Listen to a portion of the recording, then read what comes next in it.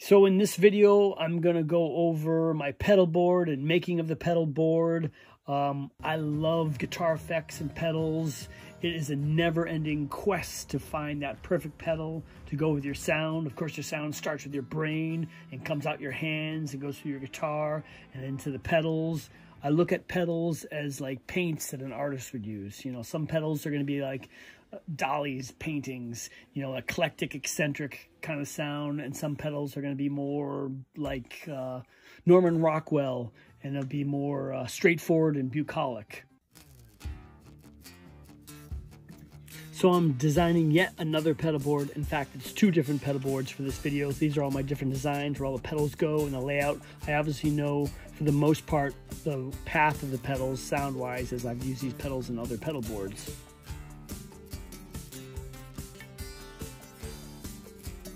Now I'm mapping out where each pedal goes. I've got a number for the flow of the pedals. Obviously, you know, where the signal comes in and goes through them. Trying to leave space. I've mapped out pretty well. Trying to leave some space for chords in between. You know, I got tight chords here.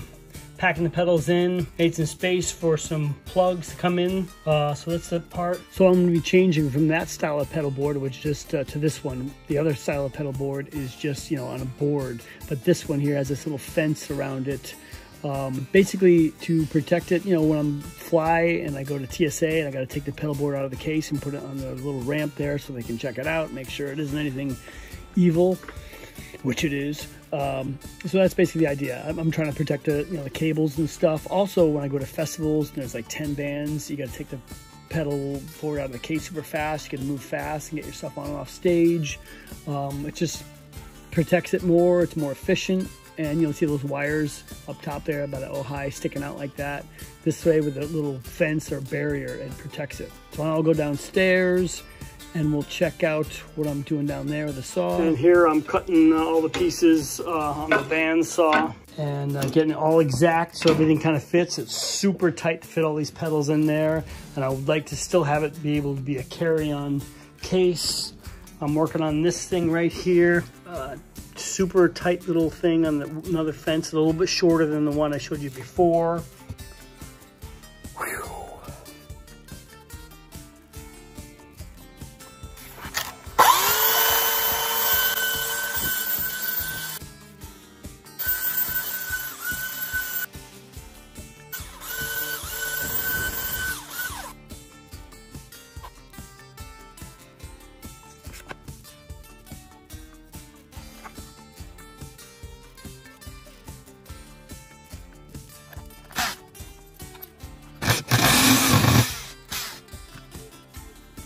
All right, so I just sanded the pedal. I'm outdoors. It's starting to rain. Great.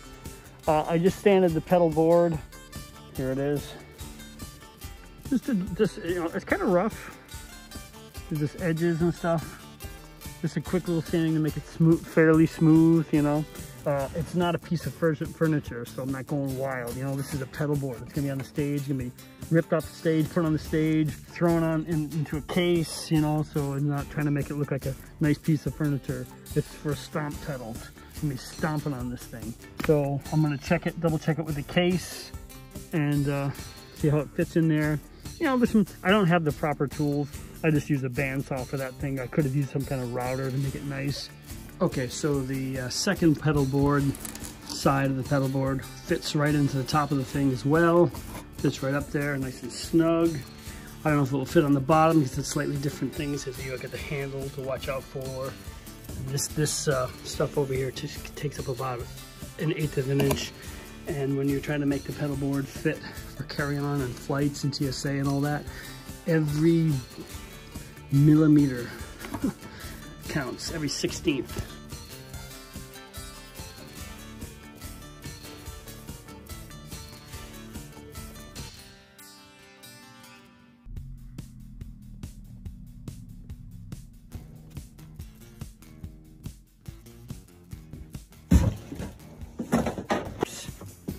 All right, so I just painted the pedal boards a flat black.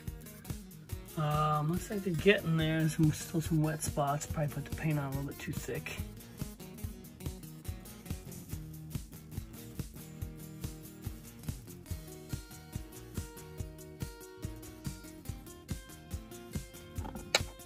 So here I'm just kind of going through the pedals and making sure everything fits in the right spot. I haven't Velcroed everything in yet, but I did notice one problem I had. I need to add another hole for a cable. So I'm going to go back downstairs and do that while the pedals are still in there.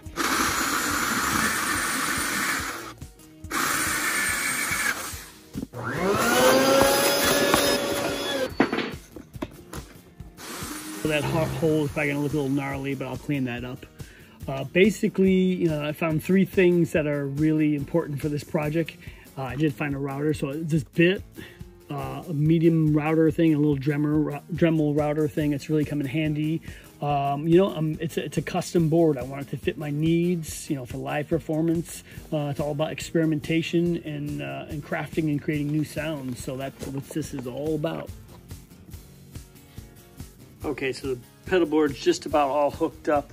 I really wanted a slot for this other little sub and up pedal I have, but I was not able to fit it. Right now, I know that some people don't like these things. I have a little connector because I'm not able to go out to the store and buy another effing cord for this. So I had to connect two little patched cables together with this. For now, this is the only spot that the pedal boards are hooked together by this. So basically, okay, so here's a signal, and I told you about this thing here. This will change once I can go back out to the store, which could be 3 months, who knows. So the signal comes out of the guitar into here, into my preamp, into this BBE. It's a kind of a compressor-like thing, but I use this other TC Electronics compressor. Out of that, all over here to my wah. I have it on this side for placement because it's close to my loop pedal. And then that goes into the octave pedal, which I use a lot. This is another type of octave harmony kind of pedal I use a little bit. This is a little EQ pedal that I use a lot. Distortion. It's a super metal distortion. It's basically the best small distortion pedal I can find now that sounds good with my acoustic Godin guitar. A lot of distortion pedals I tried there, much better, boutique pedals don't really work with that Godin. I don't know why, they just don't. Next, that goes into this little pitch box. I have a lot of octave pedals, don't I?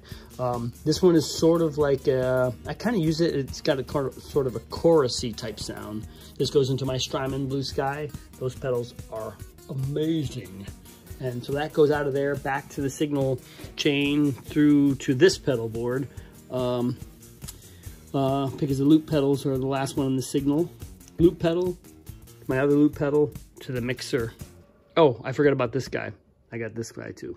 Both pedal boards have Strymon Zuma power supplies that have about 9 inputs for pedals.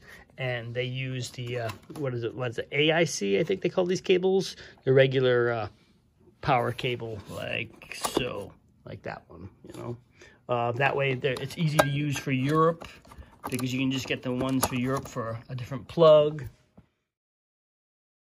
Thanks for watching. Subscribe to this page. Check out Guitarmy of One and Frenchy in the Punk. There's a new Guitarmy of One record coming out early 2021. I'll see you soon.